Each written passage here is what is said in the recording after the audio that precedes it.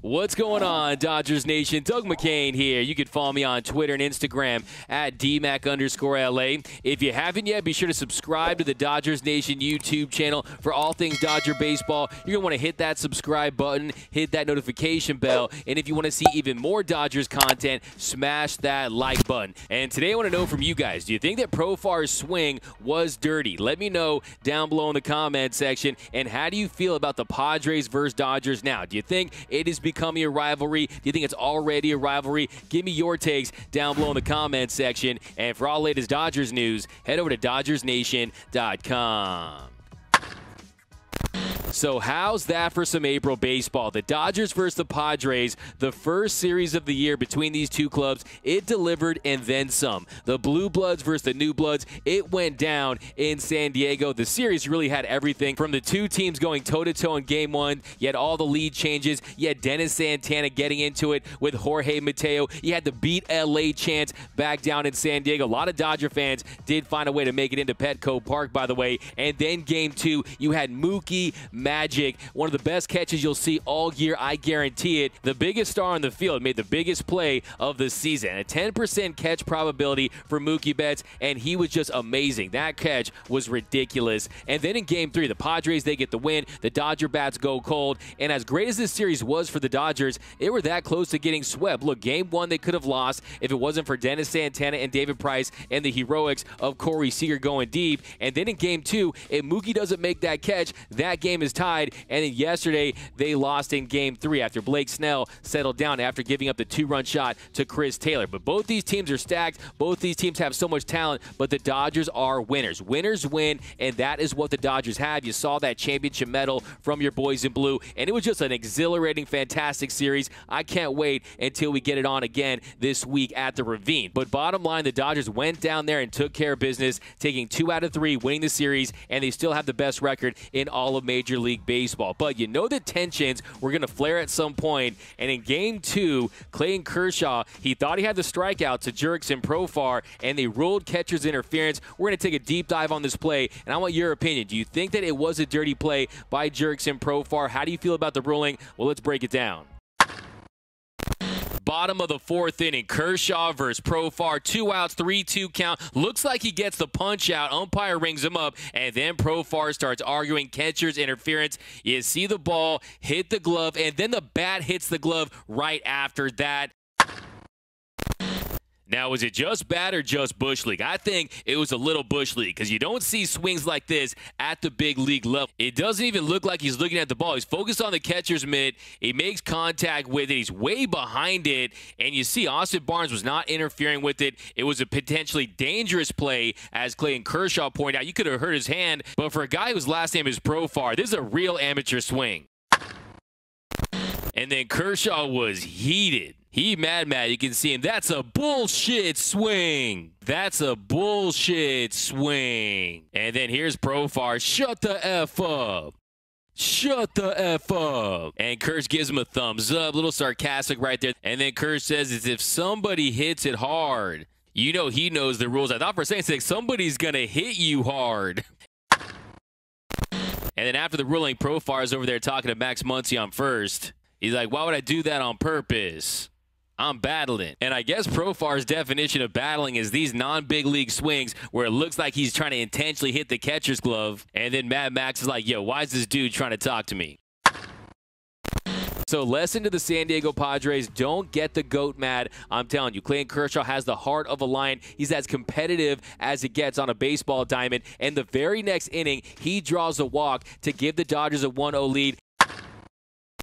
This is why you don't mess with the GOAT. Next inning, Clayton Kershaw takes ball 1, low and away. It's clearly just a bit outside. And Darvish, he asks the ump, he says, little outside? He says, yep. Then he takes ball 2, low and inside. A strike at the top of the zone. Fouls one off.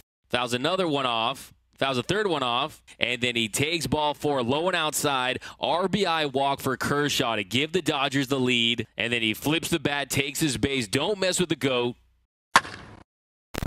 And then he was asked about what he was trying to do in his at-bat against you, Darvish, and here was his response. Yeah, just trying to be annoying, really. You know, I think I wasn't going to get a hit off of him. He's got too good of stuff. So it's just kind of like trying to be a nuisance as best you can and fouling off pitches and making him work a little bit. And I'm fortunate to get a walk right there. Just a fantastic at-bat from Clayton Kershaw, fouling off pitches, taking pitches, and then taking his base and giving the Dodgers the lead. Well, after the game, he was asked about the play with Jurickson Profar, and here's what he had to say. I mean, that's a little scary. You know, I think Barnesy could have been seriously injured on that play. You know, he basically swung straight down and backwards. And I'm not saying it was intentional, but like that was not a big league swing right there. So I asked the umpire if I can just hit the catcher's glove every time, then I got a much better chance of doing that than hitting the ball. You know, so there's some leeway, some gray area within that rule that might need to be looked at for sure. So a thrilling first series of the year between the Dodgers and the Padres, two elite teams, two stacked rosters. The Padres are going to do everything they can to try to catch the Dodgers in the NL West. I was really impressed with their pitching, especially yesterday, and the Dodger bats definitely went cold in Game 3, but the Dodgers showed they have that championship medal. They make plays when you need to. They make winning plays on the baseball diamond, and you got to feel for these Padres fans. All these heartbreak moments from the Dodgers. Look, this is a look inside a Padres fan and the nightmares that the Dodgers have caused them over the years. And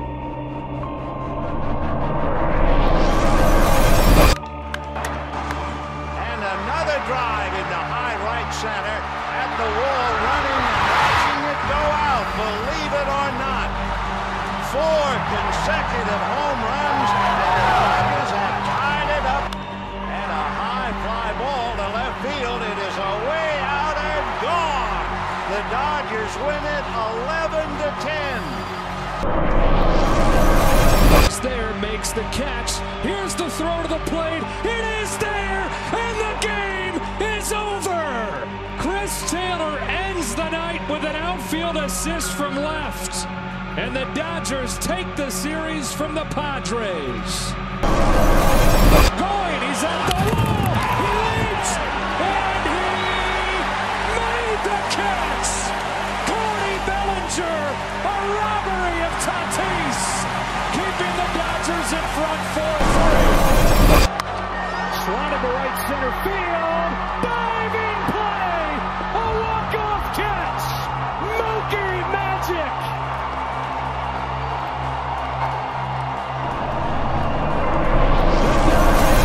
The Padres nothing. They've taken the first 2.